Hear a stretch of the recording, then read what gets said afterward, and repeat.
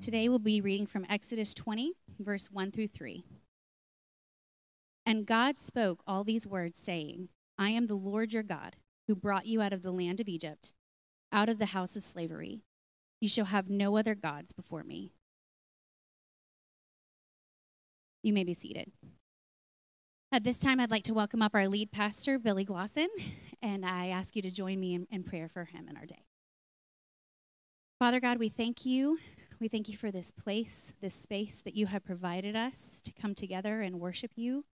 God, we know that the church it is not the building, Lord, that we are here to seek your face Sunday and every other day.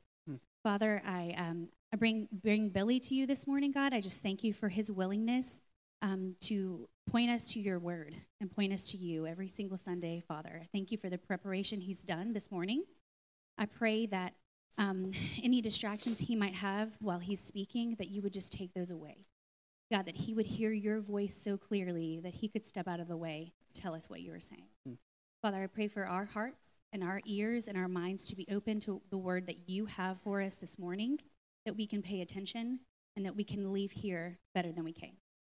Father, I thank you for this time, and we give all glory to you. In your son's name, amen. Amen. Well, we are starting into the 10 Commandments today. These are commandments which occur 3 times in the Old Testament, and literally it means 10 words. And so that's what we're entitling this sermon series, 10 words given by God, written in stone by his finger to his people on how to live in the world. And depending on your past, you might come with some baggage considering these 10 words. There was one night a family was doing a devotional that included the story of the 10 Commandments, and the father looked at his son and said, how many commandments did God give to Moses? And the 5-year-old son quickly replied, too many. Maybe that's you this morning, right? Maybe you come in and perhaps you hear the 10 Commandments and you feel that they're stodgy or they're old. Sometimes we read the 10 Commandments or we see maybe an iteration of the 10 Commandments like the country commandments that we saw recently. And you see these lists of rules and you feel like they're this stuffy set of obligations given by a grumpy old God. I mean, after all, isn't Christianity about relationship? It's not about rules. My hope, Coram Deo, is this, is that as we walk through these 10 words, that you will see not bondage, but freedom. That you would see that when we live in the world, rules are necessary for relationship. I mean, I think we all get this instinctively, but let me just say this. We want to fight against legalism. So maybe when you saw that we were going to do a sermon series on the 10 Commandments, you thought, this will be interesting. Of course we want to fight against legalism. That's the idea that we're saved by our works, that we're saved by what we do.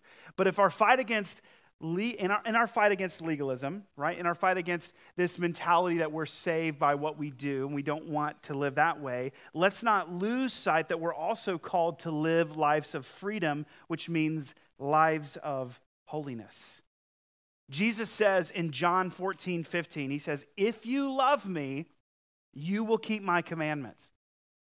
If you love me, you will keep my commandments. Before we go on, let me just say this. There is absolutely tension. Right? If you read the New Testament, you will see this tension all over the place between faith and works.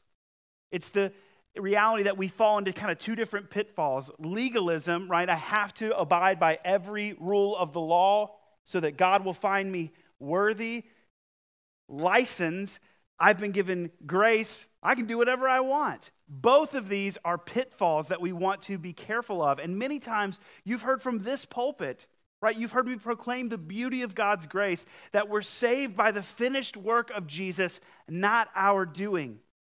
This tension point is, it's work, right? It's working through this to see the truth of what Scripture says, because ultimately, when we follow God's word, it leads us to freedom. And the biblical definition of freedom is not doing whatever you want. Freedom is enjoying the benefits of doing what we should. We too often think of the 10 Commandments as constraining us, right? As if God's ways are going to keep us in servitude and from realizing our dreams and reaching our potential. But we forget that God means to give us abundant life, right? That's what Jesus says, that he's come to give us freedom and abundant life. This is what 1 John chapter 5, verse 3 says, "For this is the love of God, that we keep his commandments, and his commandments are not burdensome." His laws, 1 John tells us, they're not burdensome. Do you think it's burdensome to have the 10 Commandments, right? Maybe you think of these 10 words and you think, oh, goodness gracious. But do you know how many laws there are in the United States? It's a trick question. Nobody knows. I'm dead serious. There are 20,000 laws on the books regulating just gun ownership alone. That's it. In 2010, there was an estimated 40,000 new laws that were added at various levels throughout the country in 1 year. In 2008, there was a House committee that asked the Congressional Research Service to, hey, can you guys calculate the number of criminal offenses there are in the federal law? And they responded 5 years later that they lacked the manpower and resources to answer such a question. Okay, God is not trying to crush you with red tape and regulations, friend. He's not. The 10 Commandments are not prison bars, they're traffic laws. Maybe there are some anarchists out there who think that the world would be better without any traffic laws, but maybe you drive that way. I don't know. I've seen some of you leave the parking lot. Listen, here's the thing.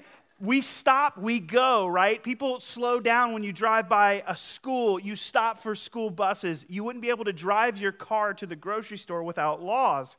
When you drive on a switchback on a mountain, do you curse the guardrails that protect you and keep you from plunging to an untimely death? No. Someone put those there at great expense for our good, that we can travel freely and safely. The 10 Commandments, they're not instructions on how to get out of Egypt, okay? They are rules for a free people to stay free. Something that we got to keep at the forefront of our mind. Okay, so context. The nation of Israel has been enslaved in Egypt for a long time. God has just redeemed his people with his outstretched arm, with works of his power. We'll talk about that in a little bit. And now here they are receiving this. And what we need to keep at the forefront of our minds as we read through these 10 words is that God delivered his people first, then gave the law. You see, the law comes after gospel, after the good news of deliverance. God did not come to the people as slaves and say, look, while you're here in Egypt, I've got a few commandments, 10 of them in fact, and I want you to get these right. I'm going to come back in 5 years, and if you've got your life cleaned up then I'll set you free from Egypt. See, that's how some of us view Christianity. God has rules, and if I follow the rules, God will love me and save me. But that's not what happened in the story of the Exodus. The Israelites were an oppressed people, and God says, I hear your cry. I will save you because I love you. And when you are saved, free and forgiven, I'm going to give you a new way to live. We need to hear it again.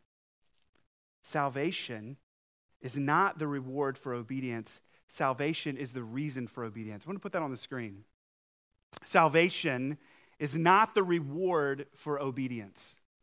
Salvation is the reason for obedience. Jesus does not say, if you obey my commands, I will love you.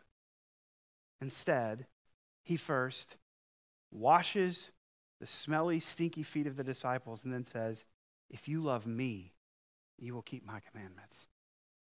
All of our doing is only because of what he has first done for us. And so with this in mind, we come to the first word, no other God. This is our big idea this morning, our big idea. We are to worship God with undivided allegiance.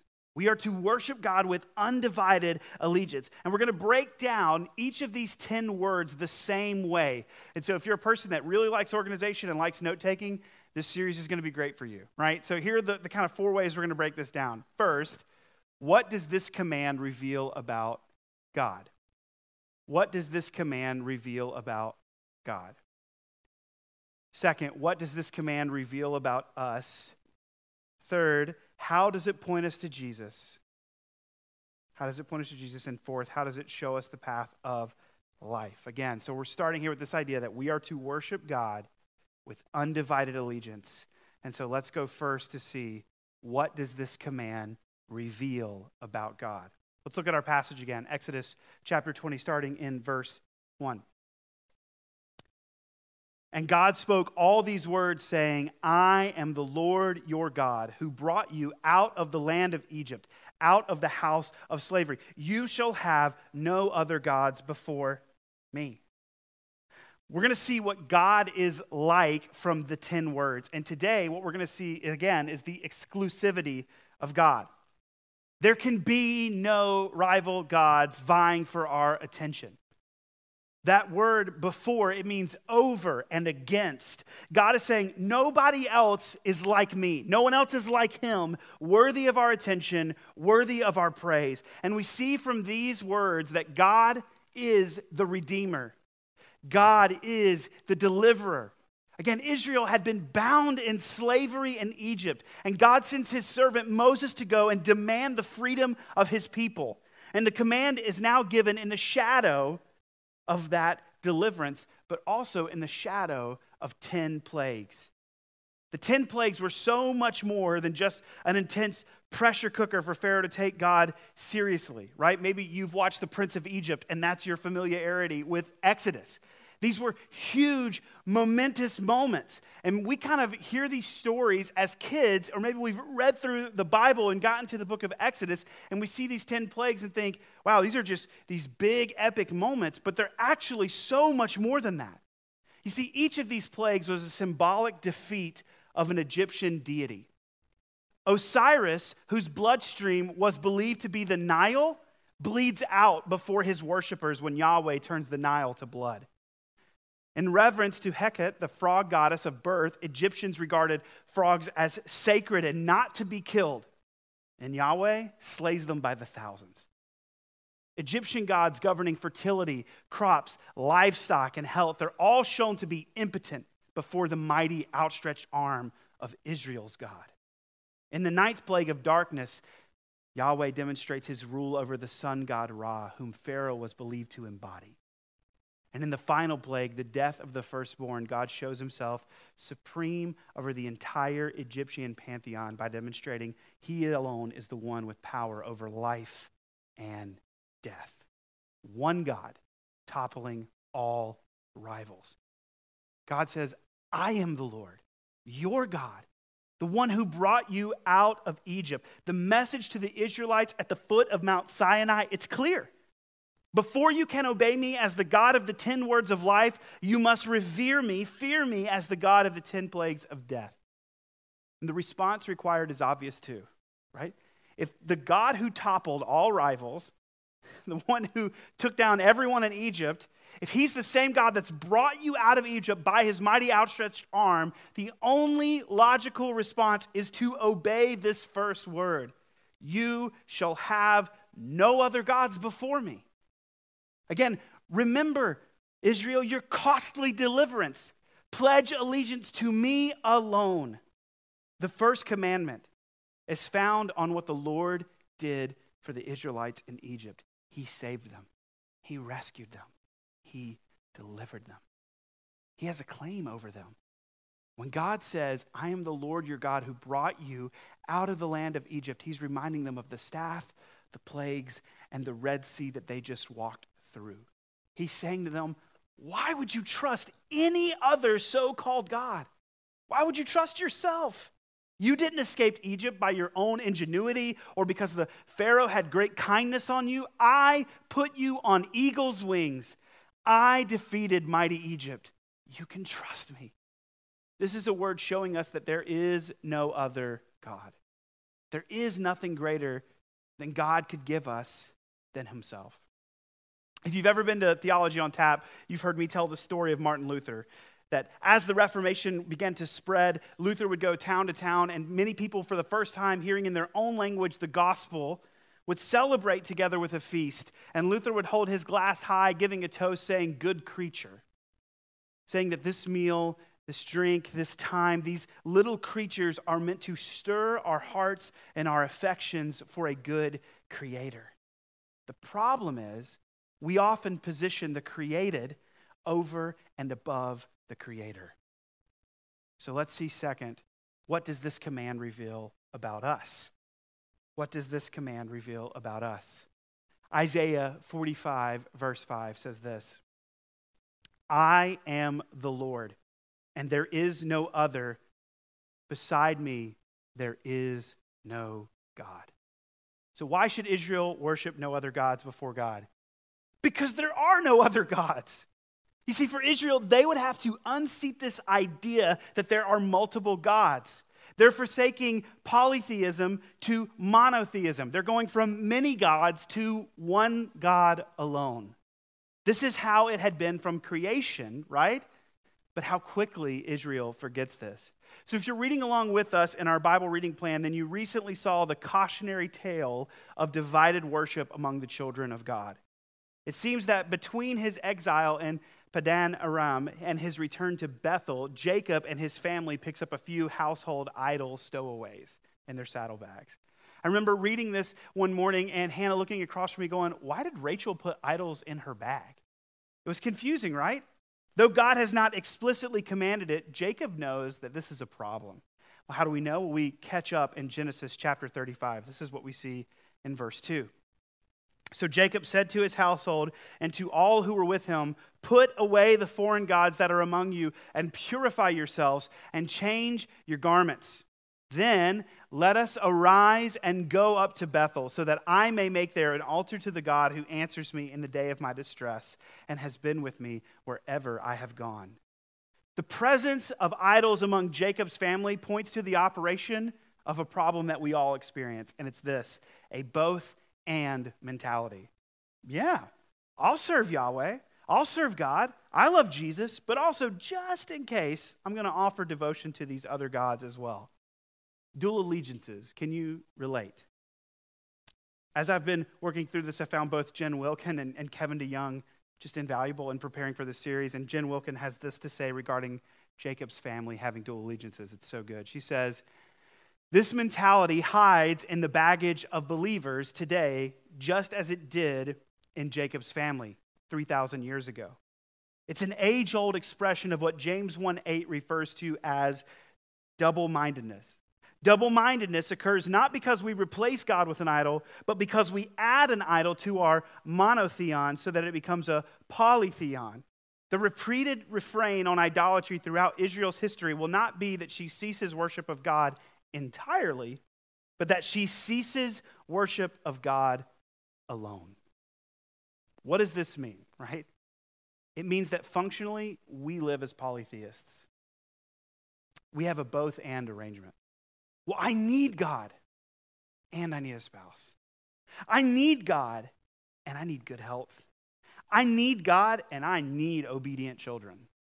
I need God and I need a well-padded bank account. We think, listen, look, I totally love Jesus. I do. And we think that because if we at least offer some worship to him, that everything's going to be okay. But this command reveals that it's not okay.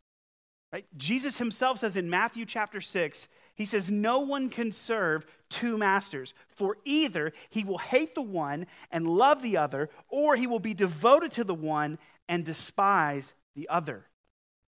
We may think that a half-hearted effort is fine and that all is well, but Jesus shows us that this dual allegiance, it's not even possible. We're not created for a double-minded mentality. We were created for single-minded allegiance. We are designed for it. We are made in the image of God to bear the image of one God. We cannot conform to this both and image, right? We can't conform to both the image of God and the image of an idol. We can't. Unfortunately, it often takes a crisis point to point out our folly. It takes that idol failing us for us to realize how we have taken our eyes off of the one who truly satisfies. There's nothing like a financial crisis to teach us of our worship of money and comfort in addition to God. There's nothing like a wayward child or a divorce to teach us of our worship of having the perfect family in addition to God.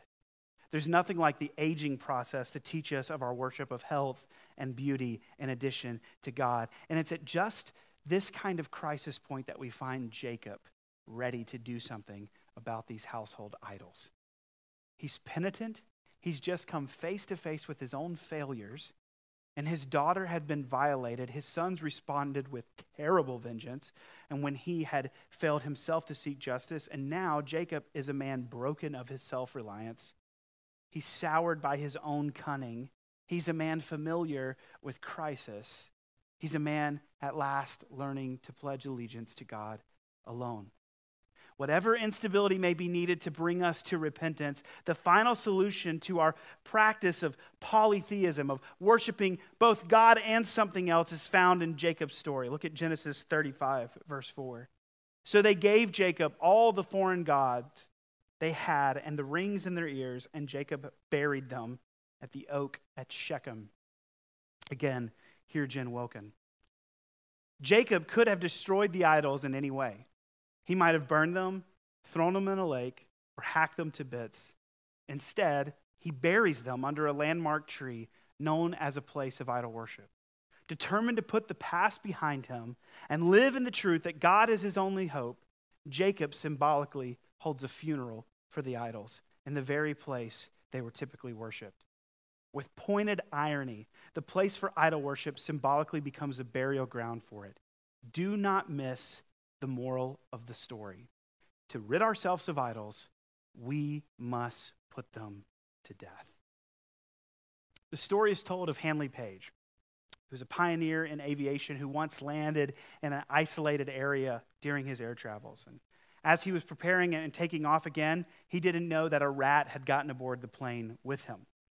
So on the next leg of the flight, Page begins hearing the sickening sound of gnawing. Suspecting that it's a rodent, his heart begins to pound as he visualizes the serious damage that could be done to the very fragile mechanisms that controlled his plane. He thought of the difficulty of, if I have to land, there's going to be no way that I can maintain these repairs with the lack of skilled labor and the materials in this area. So what can he do? Well, he remembered hearing that a rat cannot survive at high altitudes. And so he pulls back on the stick. The airplane climbs higher and higher and higher until Page himself found it difficult to breathe. And he was listening intently and finally sighed with relief as the gnawing had stopped. When he arrived at his destination, he found the rat lying dead behind the cockpit. See, oftentimes we are plagued by sin that gnaws at our life simply because we're cruising at the altitude of indifference. To see sin and idolatry defeated in our lives requires that we move up and away from the world to a higher level where the things of this world cannot survive. Prone to wonder, Lord, I feel it. Prone to leave the God I love. How profoundly this command reveals a heart within us that is indeed prone to wonder. So we've seen what this command reveals about God, that he alone is God, what it reveals about us, that we are prone to wonder. Let's see, third, how does it point us to Jesus, right? How does it point us to Jesus? Jesus made it clear in the Sermon on the Mount that the scope of the commandments go way beyond our actions, and they search out the thoughts and intentions of the heart. You see, people think that, man, we're not under the Levitical law anymore, so we shouldn't look at the Ten Commandments. That's fine and well. Jesus shows us that we are actually held to a much, much higher standard. Each commandment identifies a particular sin, but behind that sin lie so many others. The Ten Commandments search out the thoughts and intentions of the heart. Each commandment, it speaks to a whole category of sins. And a proper understanding of the law will lead you to say one thing and one thing only. I am a sinner. I need a Savior. We can think of this first commandment in relationship to Christ in this way. We can think of it as the tale of two mountains. God came down on Mount Sinai saying, worship me alone. Then millennia later, he comes down to the mountain of transfiguration and said, this is my beloved Son. Listen to him. It's amazing that the God who said, worship me and listen to my words, my rules, now tells us, listen to my Son. On the other side of the incarnation, the first commandment means giving to Christ the worship that he deserves. Jesus is the one mediator between God and man. He is the radiance of the glory of God and the exact imprint of his nature. He's the one before whom everyone is going to bow in worship, right? That's what we just looked at in Philippians just a few weeks ago, that every knee will bow, every tongue will confess. As Jesus himself says, if you had known me, you would have known my Father also. From now on, you do know him and have seen him. In other words, Jesus has the audacity to say, if you know me, you know God. If you follow me, love me, and worship me, you worship God. When you see me, you have seen God in the flesh. The implication from all of this is that if you don't know God in Christ, then hear me, you don't really know God. The first commandment can no longer be properly obeyed unless we worship the one alone who shows us the one true God. It's not enough to use the word God. It's not enough to just be like, well, I believe, I pray, I trust the Lord in a vague sense. It's not just enough for us to be a part of a monotheistic religion. We are not worshiping the one true God unless we are worshiping the God and Father of our Lord Jesus Christ. On March 23rd, 1743, Handel performed his famous The Messiah. It was first performed in London, and the audience was packed. The king himself had come and was present in the great audience. The music goes, and everyone's listening, and then the Hallelujah chorus washes over the crowd for the first time. Can you imagine? Everyone is so deeply moved hearing the echoing words, "For the Lord God omnipotent reigneth." And the whole audience couldn't bear it anymore. And they sprung to their feet, including the king himself. And they remained standing throughout the entire chorus. And from that time to now, it's always been the custom to stand during the chorus whenever it's performed. With spontaneous joy, the soul stands to salute the one who comes in the name of the Lord. He is the King of Kings and the Lord of Lords, and to him we pledge allegiance. The coming of Christ, friends, it's changed everything. It's changed everything. So we've now seen that this command shows us God. It reveals our divided heart, and it brings us to the feet of Jesus. And so let's ask finally, how does it show us the path to life? How does it show us the path to life? When Exodus 20 verse 3 says, "No other gods before me," it could mean no other but me, or it could mean no other gods before my face. Calvin understood the commandment in the latter sense. He said it like this. He said that this sin here is like a shameless woman who brings an adulterer before her husband's very eyes, only to vex his mind the more. I think marriage is actually a really good analogy for the first commandment. You can't have a both and relationship in marriage, right? You can't have a both and relationship with your spouse, at least not for very long. Right? Suppose a husband comes home to his wife and says, "Honey, it's so good to see you. I want to introduce you to someone who's very special to me. Don't get me wrong, you're also really special to me, but I've also met someone else. She's lovely, and I'm going to spend some time with her, but also a lot of time with you. I just want to let you know that some nights I'm going to be with her instead, and I think you two will get along just fine. You'll be great friends. You both mean so much to me." What do you think a wife is going to say in that situation? You know, as she's grabbing her baseball bat. I don't know. I mean, you think she's going to say, "That's great, dear. I'm honored that I can still be a part of your life." No way, man. That wife would say, "It's me or her. Make up your mind." Maybe with a few expletives in there. You know, I don't know. If the wife were to say that with a great deal of passion, would any of us think that she's being cruel or proud or unfair or intolerant? No.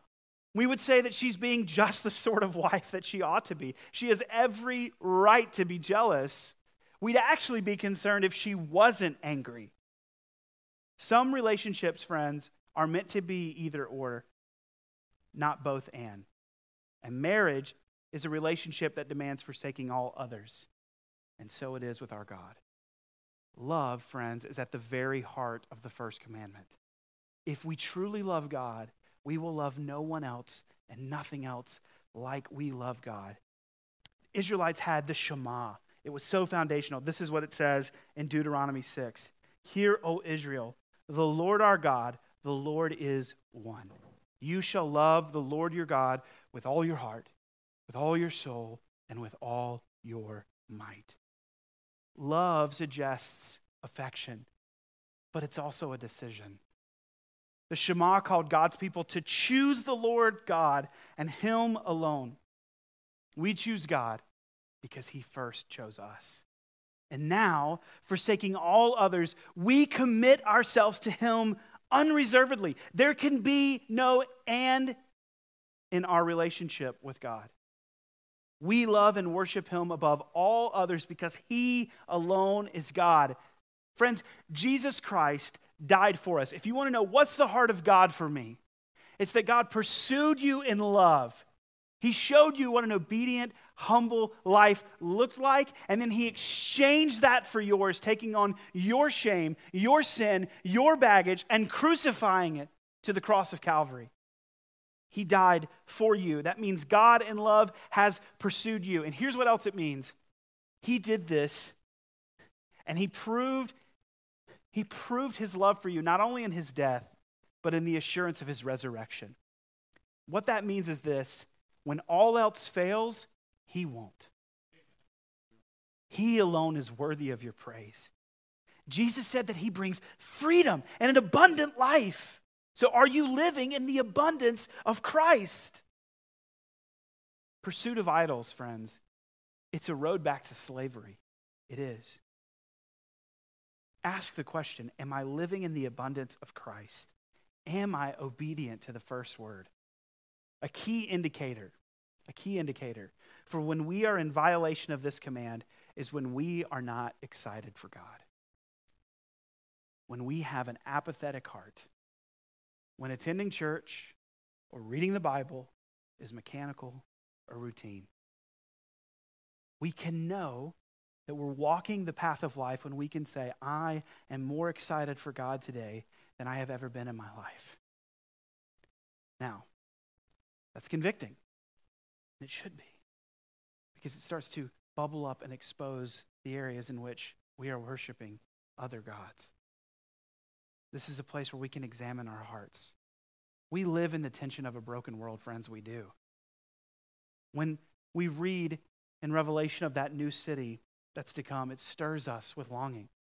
I mean, we drive on broken roads with potholes. Our kids are screaming at each other, spilling juice on each other. Things are crazy at work. Life is difficult. Maybe we feel the pain and the sting of loneliness, and we look to Revelation with hope. We see, as we read of this new city that's to come, we see this in Revelation 21. The wall was built of jasper, while the city was pure gold, like clear glass. The foundations of the wall of the city were adorned with every kind of jewel. And the city has no need of sun or moon to shine on it, for the glory of God gives it light, and its lamp is the Lamb. It's this amazing description of a beautiful place that feels truthfully opulent. It's beauty that we can't even fathom. But John's description of this new Jerusalem, it's meant to tell us something more. You see, it takes the things that we esteem the highest in this life, and it reduces them to the level of commonplace. All of these elements, right? Gold, precious stone, the stars in the cosmos, rulers, crowns, these are what humans throughout history have worshiped. The stuff of our dual allegiances, our both and mentality. These are the idols of the world. But the New Jerusalem is a first is last place, where the things that we've exalted will be cast down to the level of their real worth as just mere metal and stone, as mere human authority, as mere created lights that move at the command of their creator.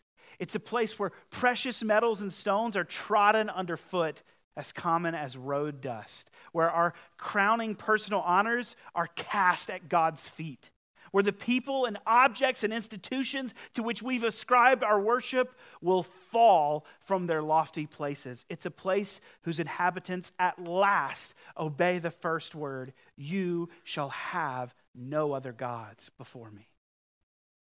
Jesus, who keeps the first word in every way, taught his followers to pray that God's kingdom might come on earth as it is in heaven. Again, hear Jen Wilkin.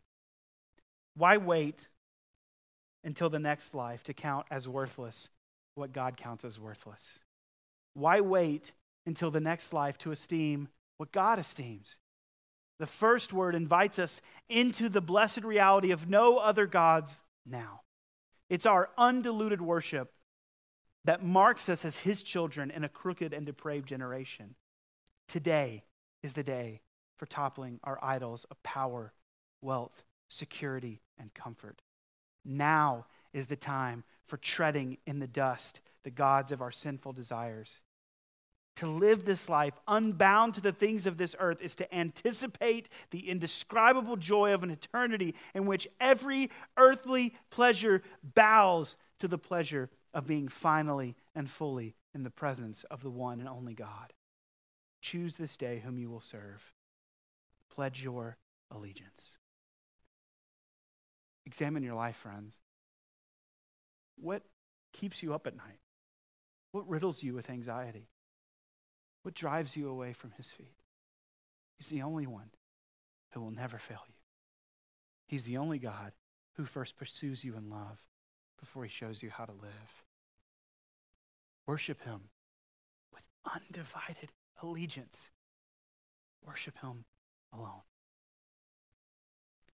As we wrap up, before I pray, I want to give you 3 questions to be thinking of. The first one: what idol am I most tempted to worship alongside God? What am I hoping to control or avoid by this dual allegiance? What idol am I most tempted to worship alongside God? What am I hoping to control or avoid by this dual allegiance? Second, I know this is a long one. Who is it that I count on? Who do I truly trust? Sure, God works through means such as doctors, insurance companies, and prescription medicine, but when I'm really in need, who do I know that will always come through? Who is it that I count on? Who do I truly trust? Who do I know that will always come through? And last, third, am I excited for the Lord? Do I have a zeal for the things of God? Am I excited for the Lord? Do I have a zeal for the things of God? Let's pray together.